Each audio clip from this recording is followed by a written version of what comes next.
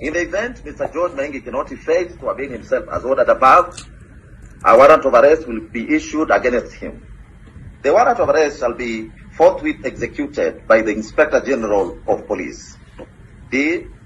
That the Inspector General of Police fails to execute the warrant of arrest, the same shall remain valid and be executed at any time, including when Mr. George Kinoti leaves the office of the Director of Criminal Investigations. Those are the orders of this court. Very many of them from the CID came to my home in Muthaiga and persecuted my family for 3 days. We are coming to an end of this month. They took away licensed firearms from my home and put out a lot of propaganda that for some reason or another, some of us were involved in some illegal activity.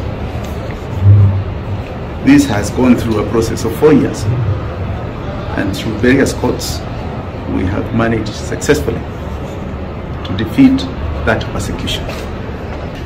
We had been told that the director of CID wanted to appear in camera on a case of which he was sentenced because he has refused to return firearms that he took from my home. He was sentenced in February, and we were told that he wanted to come for mitigation. For contempt? For contempt of court.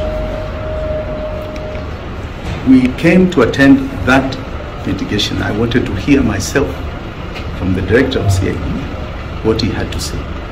Mr. Kinoti did not show up. And any matter that was before this court did not have to be in camera, according to there was nothing new. Now, we have concluded today, and the judge has said that on November 18th, he shall sentence, give the conviction terms of Mr. Kinoti, which we sought for contempt of court. So on the 18th, we'll be back to hear the sentence that is bettered to Mr. Kinoti for being in contempt of court. We are very happy with the courts, and we are happy that the course of justice is being followed.